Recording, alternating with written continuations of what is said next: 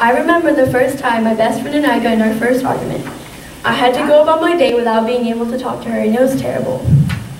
Not only did it make me feel sad, but it also made me feel extremely lonely. Since we couldn't talk to each other, we were trying to make each other jealous by hanging out with other people. But deep down inside, all we really wanted to do was to talk. But of course we couldn't, because we were in a fight. The day continued, and so did our fight. At this point, we were both over it, but no one wanted to step up and apologize, so our fight continued. The next day came, and I could tell we were both obviously not mad anymore. Eventually, we both stepped up and apologized. It felt so great to be able to talk again.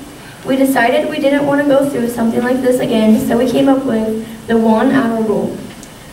The 1 hour rule lets us be mad at each other for 1 hour, but after that hour, we both have to apologize and talk about it.